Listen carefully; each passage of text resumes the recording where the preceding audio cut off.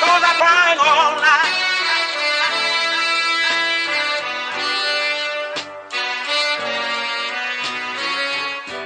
Oh, my breakfast on the table,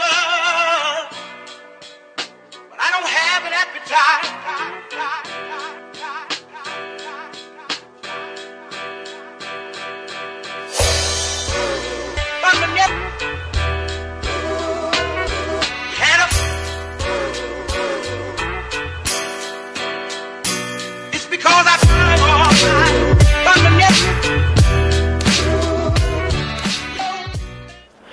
Hey guys, and welcome to another video, a part of the Beekeeping Beginner Course playlist. Today I'm doing a day in the life of a bee farmer. We're gonna put insulation on the hives before this cold weather drops, and then we're going to put some fondant on the hive. The girls are still alive, which is good. The girls need fondant, so we're gonna give them.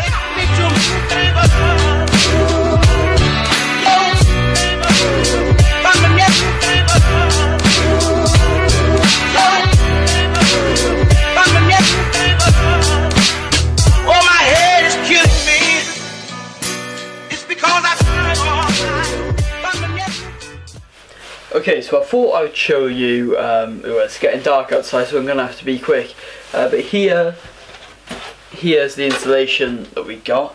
So it's cut exactly like the inside of a national hive.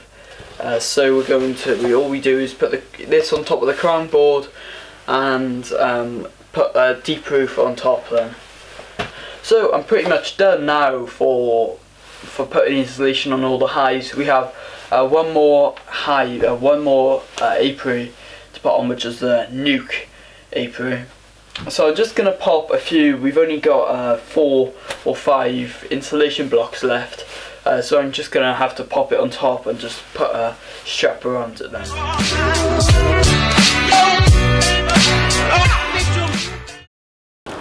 So I'm not actually going to look inside because I haven't got my suit on for one, and also it's quite cold, so I think that they are going to be in their winter cluster, so I don't want to break them.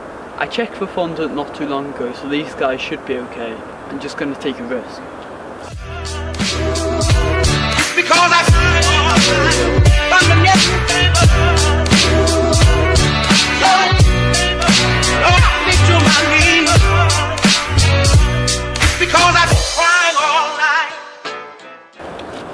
So overall, the polystyrene hives are a lot warmer than the wooden hives, so that is a massive plus to these polystyrene nukes.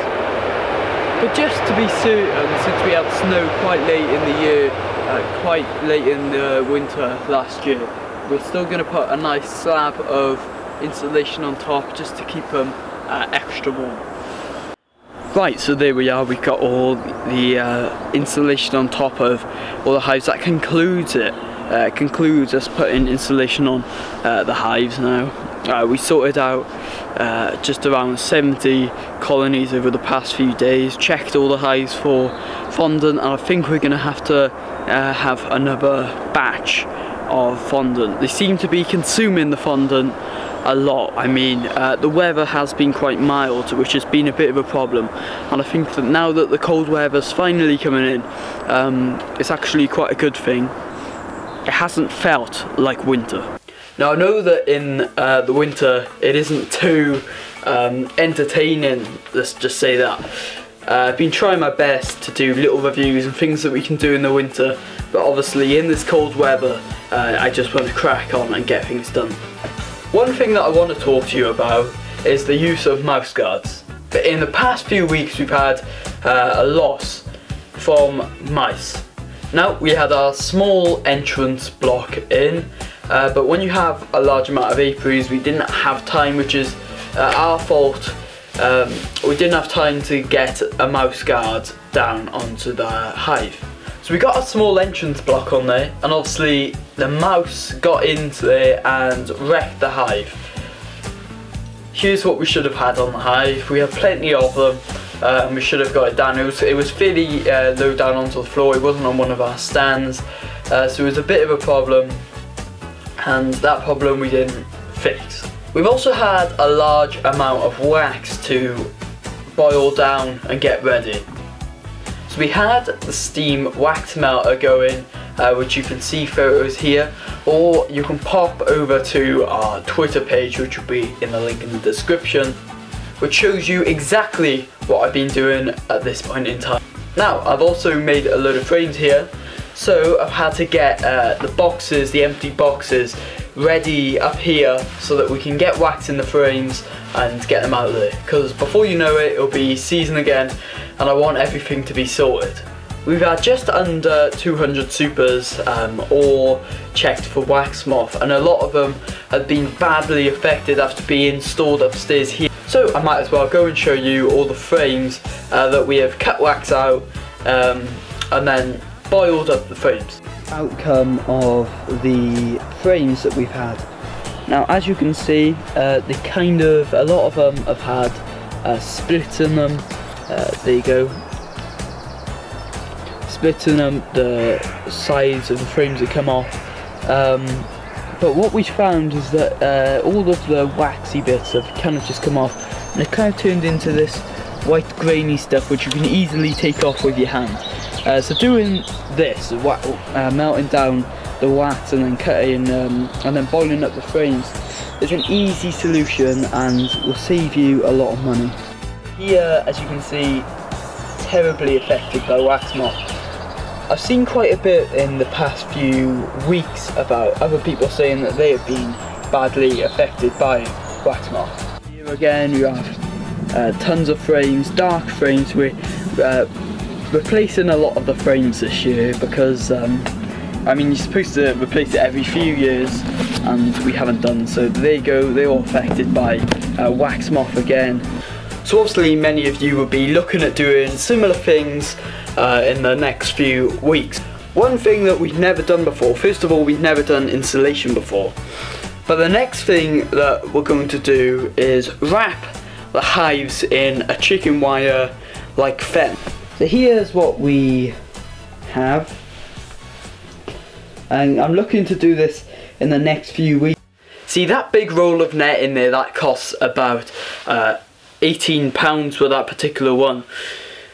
Now in the area we have green woodpeckers, which as soon as the ground gets icy and they have nothing else to eat, the first thing that they're going to go for is the beehive. I mean, it's a great target there. It's just right for the woodpecker, and looking at some of the boxes that we had while I was inspecting and storing them, it looks like many of the hives have had a little peck from a woodpecker. And at the minute, here in the UK, it looks like snow is coming in. Well, it has been snowing in Sheffield, for example, a couple of days ago. So obviously with the icy conditions coming in, then I think that a roll of this netting could save the boxes. Another job is obviously putting Fonda Bee on your hive, especially if they're low for stores. If you haven't seen my video on how to heft the hives and how to install Fonda Bee onto your hives, then check it out. It'll be on my channel, part of the Beginner Beekeepers playlist. I mean, general maintenance with the equipment such as smokers, hive tools, etc. all need to be kept up to date. Obviously I've done a video on how to do washing soda, and making frames is also a big part of the winter jobs. Put entrance reducers on the hive, because you'll regret it if you don't, especially if the bees aren't on a stand. You'll be gutted once a mouse gets in, especially if you only have one or two hives. You really will be disappointed. Now, I hope you enjoyed this video. If you haven't checked out the channel or the rest of the videos already, then please go and check it out. Press the subscribe button, and also the little bell on the corner will notify you when I have uploaded. I'm looking at whacking out a couple of videos in the next couple of weeks, but I'm primarily trying to get things done here at the apiary. Now again, thanks so much for watching, and I'll see you guys soon.